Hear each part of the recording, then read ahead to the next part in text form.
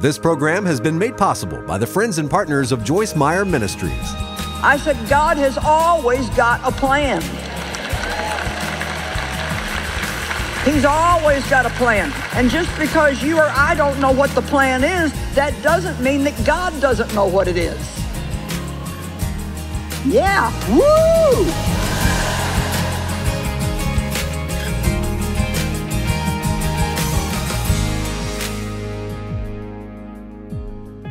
I'm going to read a little list here of things that we may have to press through. Rejection, betrayal, abandonment, unforgiveness, offense, self-pity, wanting to take revenge,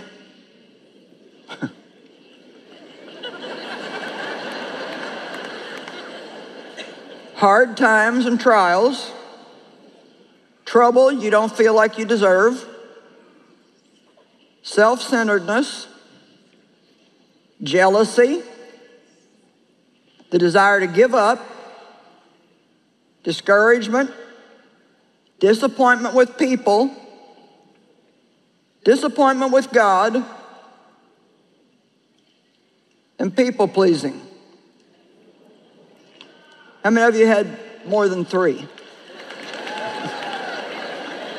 Okay, I got a confession. I looked at the list and I had 15 out of 16. That doesn't mean I have them all now. Thank God I've gotten through some of them. But every single one of those things I've had to majorly confront in my life and not let them take me out. Now I know you want to know which one I didn't have. And you won't be able to sleep good tonight if I don't tell you so. The only one of these I did not have was disappointment with God. I don't know why, but for some reason, I never blamed God for any of my problems.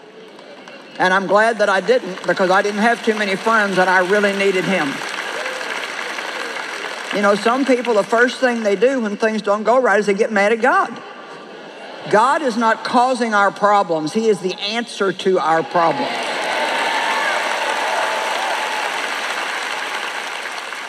What I really want to get across to you tonight is it's time to press into a new beginning. And some of you need a new beginning right now. How many of you need a new beginning right now? Okay. Well, gee, that's the whole crowd. I don't even have to say the other thing I was going to say. You know, you may need a new beginning in getting out of debt. Maybe you've tried before and it's just a problem for you. You just keep spending money you really shouldn't be spending. Maybe you need a new beginning with a bad attitude. You have a bad attitude. No? Nobody here with a bad attitude? Okay. I'll try something else. Maybe you're the one that needs to forgive somebody. Maybe. If not, you could try to buy this teaching for somebody else. Maybe you need a new beginning in eating better.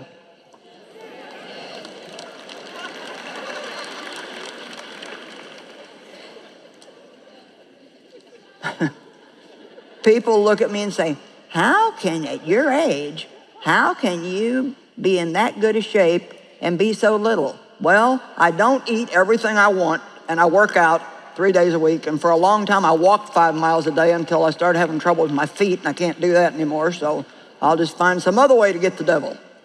Amen? Well, you don't need to know what I got. I got plantar fasciitis, and then I got that taken care of, and then I got some kind of tendonitis. You know, there's just stuff all over your body. And it all wants to get some kind of an itis. I mean, there's so many itises, it's not even funny. Colonitis and bursitis, and anyway.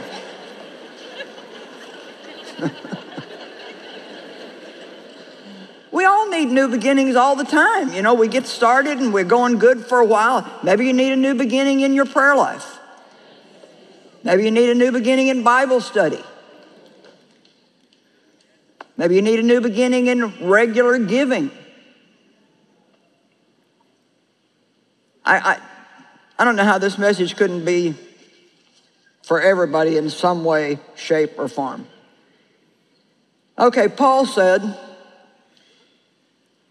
that I may know him and the power of his resurrection, Philippians 3:10 through 14, and may share his sufferings, becoming like him in his death. So the Apostle Paul is telling us right there that if we want to become like Jesus, we're going to have to share some of his sufferings. And that's not a curse word, it's a Bible word. That by any means possible, I may attain the resurrection from the dead. Not that I've already obtained this or am already made perfect, but I what? Press on to make it my own because Christ Jesus has made me his own. In essence, he's saying, if I think about what Jesus did for me, what he went through for me, come on, then I am determined that I'm going to press through whatever I have to press through and be the person that Jesus died for me to be. Amen? Brothers, I don't consider that I've made it my own, but one thing I do. What a statement. One thing I do. It is my one aspiration. It is the most important thing to me. Letting go of what lies behind and straining, see it? Straining forward to what lies ahead. Now, I don't know if this is a happy message right now tonight or not, but I do know this. The people who come to hear me teach, I am not going to feed you dessert every time you come. I'm sorry, but I'm just not. God loves you, you're sweet, you got a great future. There's a miracle right around the corner for you. Oh, I could turn it on, man. I could get you up on your feet screaming and yelling, and I could go out of here feeling like so on top of the world. But I've got a job to do. And I'm going to be accountable to God for doing it. And I believe that the job that God has given me is to help his people mature. Amen? We love to see people get saved, but I don't want to see you get saved and then just be a carnal believer all your life. I mean, Christians should be happy. We should be infectious. People should just want what we've got. They should want to just be around us. There needs to be something different about us. We're not supposed to be like everybody else and be like the world. We're anointed for hard stuff. Did you hear me? We are anointed for hard things. We don't need to glide into everything in life. A challenge really should just make us go, all right, bring it on. Come on. You know, we'll feel much better about ourselves if we get a little stirred up and press through things and just this lazy me. Isaiah 61 in verse 3 says that God gives us the oil of gladness for mourning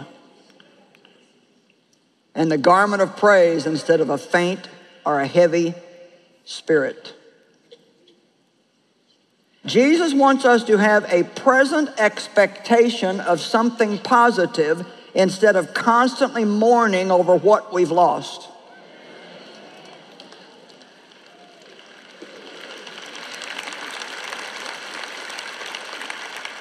You can find something to mourn over daily if you want to. It's not that difficult. All you got to do is sit around and remember all the bad things that have happened to you in your life and forget all the good. You know, everybody in here, you've had more good things happen to you than bad. Everybody, you've had more good things happen to you than bad. We talk about hope, and I was amazed to find out when I really did a thorough study on hope, that hope is not just, well, I hope, you know, I hope so. No, Bible hope, and Peter says we've been born again into an ever-living hope. So guess what? Hope is something you can always have. No matter what kind of problem or circumstance you got, you can always have hope. But it's not just, well, I kind of wish God would do something. No, hope is a positive expectation that something good is going to happen to you at any moment. What happens if you start getting up with that expectation? I can't wait to see what God does today. Boy, I bet today is going to be good. All things are possible with God. There's no telling what He may do for me because He loves me.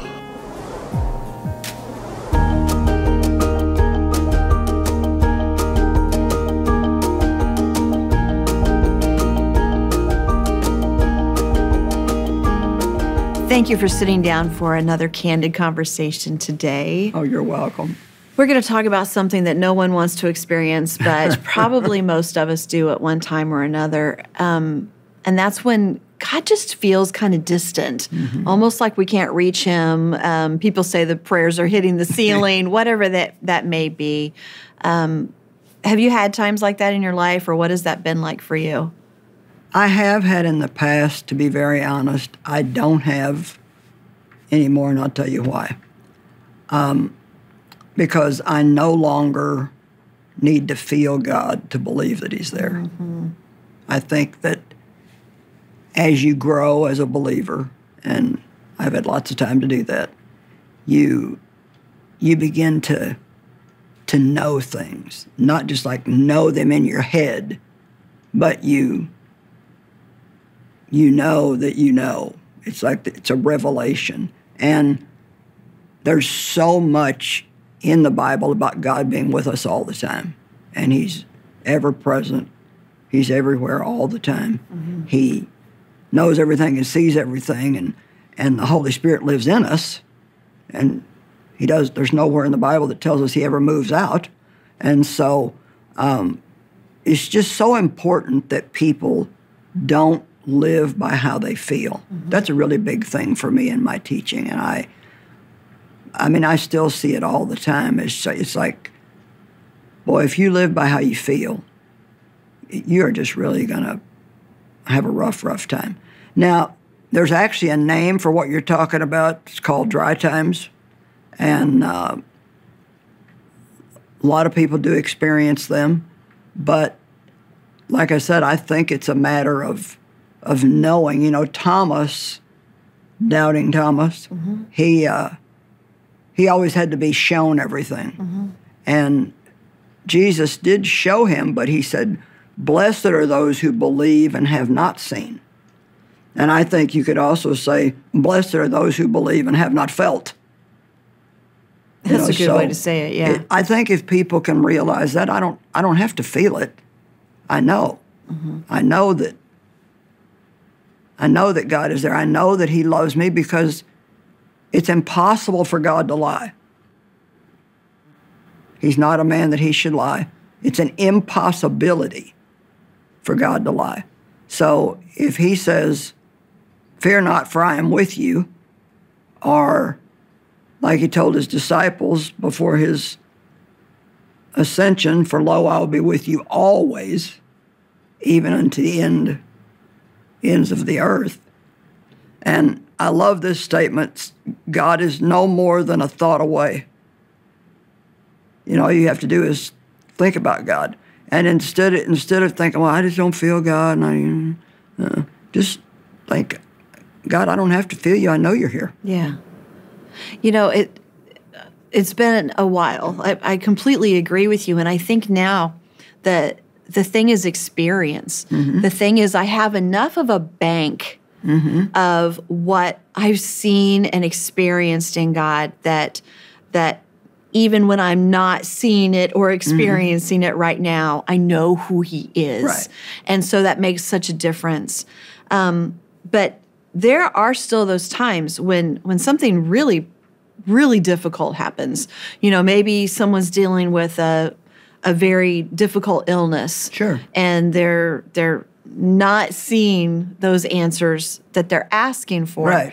It doesn't mean that God isn't working, but we're not always seeing the results Right. of what he's doing. So there are those times, whether it's that or a huge change in your life, losing someone really close to you, that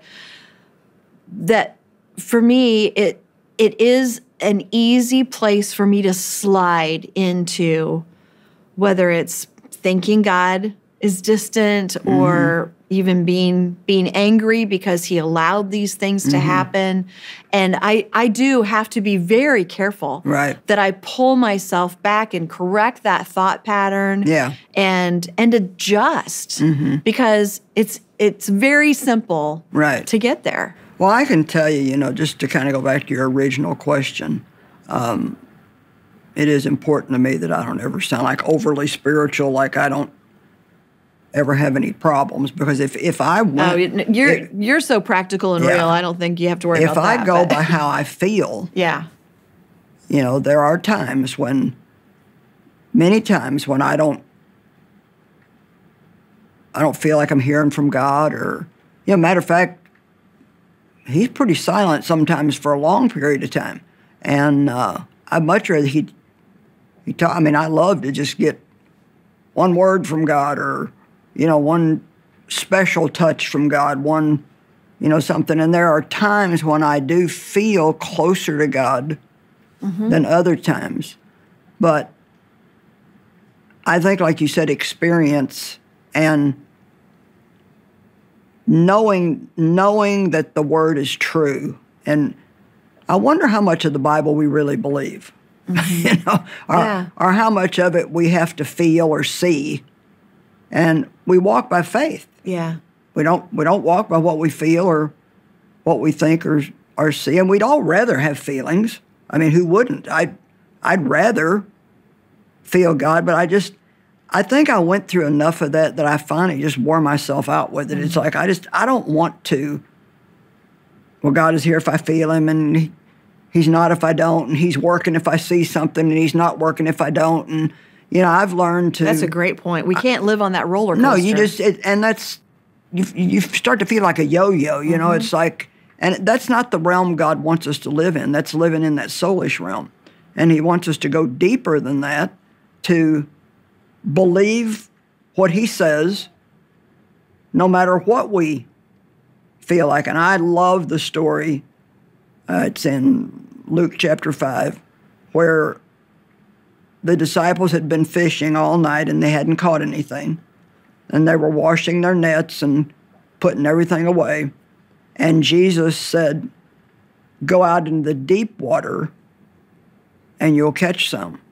And if you read it in the Amplified Bible, Peter basically said, well, I don't feel like it, I don't want to, and I don't think it's going to work. But those three things. Yeah. How many times have we all said those things? Yeah. But I mean, he didn't say them exactly like that. But if you really read it and see the essence of what he was saying, that's exactly what he was saying. But we fished all night. We didn't catch anything. This isn't going to work. And, you know, we're tired. We're exhausted. We don't feel like doing this. We don't want to do this. But on the ground of your word, we will lower the nets again. And I love that. And I think that's the place that God wants us to come to, that no matter what I think or what I want or what I feel, if God's word says it, then I believe it. I mean, really, why do we believe our feelings so much?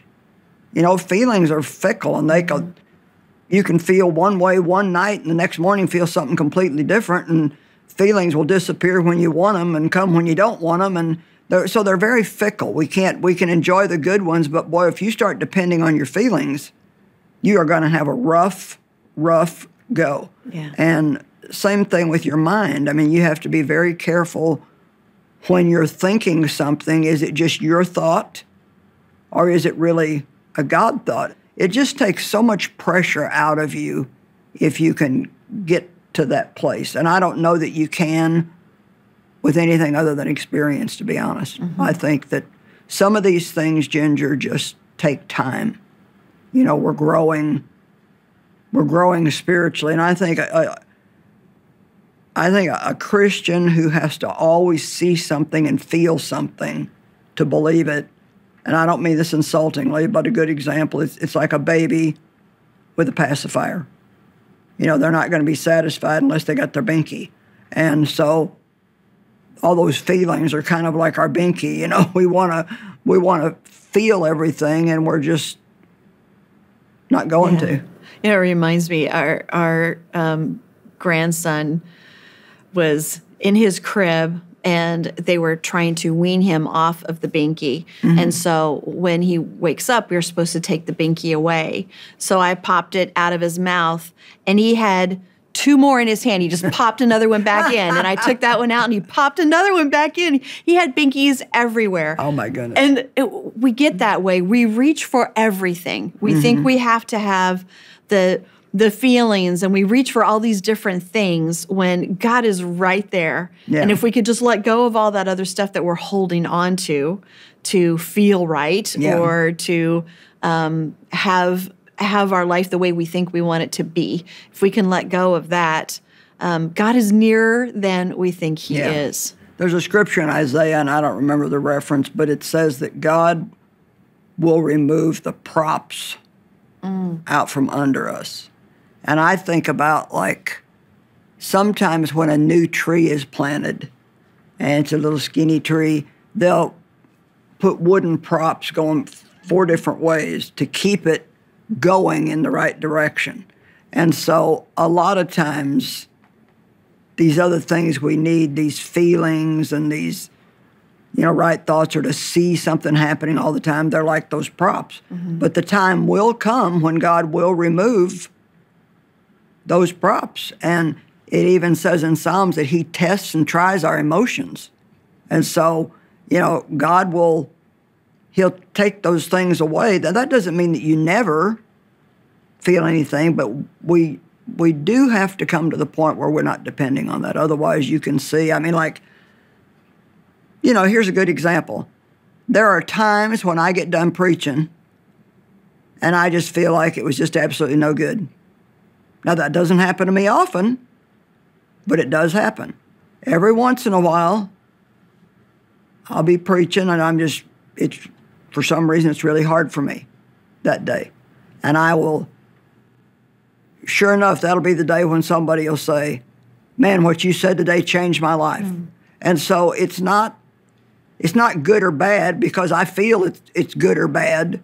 Yeah, that's such a good point. God is faithful. Yeah. And I've done my part when I get up there, and he's not going to leave me stranded. And sometimes even, there's so many things that affect us, and sometimes even if I just don't feel real great, it'll make the message seem a lot different to me than if I do. Mm-hmm. And I have to be very careful about watching what other people are doing. I don't like when I'm preaching to look at somebody that's yawning all the time. I want to look at somebody that's taking notes and, really, really into it. And so that we are a spirit, we have a soul, and we live in a body. And our soul is our mind, our will, and our emotions. And so it's a new birth. God comes to live inside of us, but it's in that deep part of us where nobody really but us and God know about. And God wants to, in order for us to show him to the world, he has to also own our soul. Hmm. And so that's the whole maturing and the growing up process. Paul said, I can't feed you with meat. I have to keep giving you milk because you're not ready for it yet. Well, what do you really mean by that? I can't teach you a strong message. I have to just keep teaching you things that feel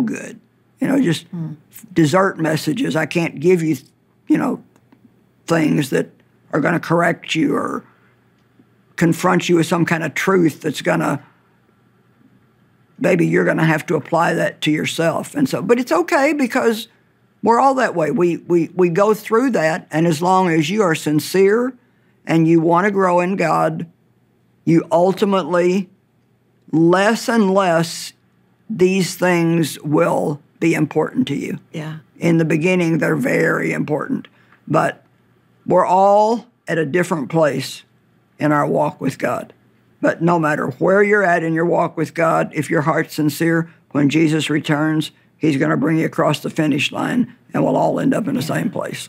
So when God seems distant, hold on to the truth of who he is and what his word says, and not our feelings or even the circumstances of our lives. And don't even bother voicing that. Well, I feel like God just isn't here. I would just, it's always better to say the truth.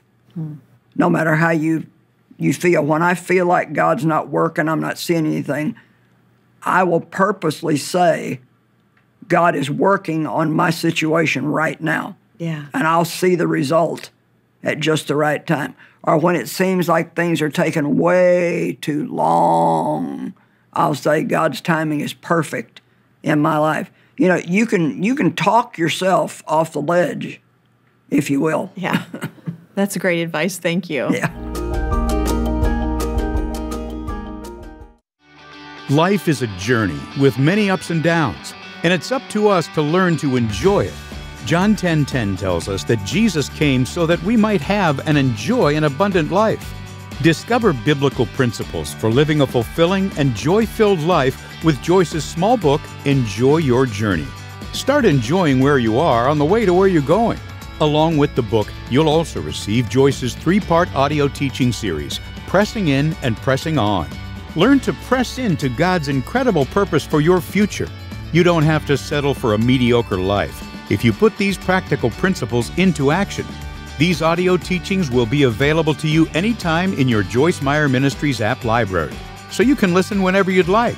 These resources are available for your gift to the ministry of $25 or more. Connect with us today.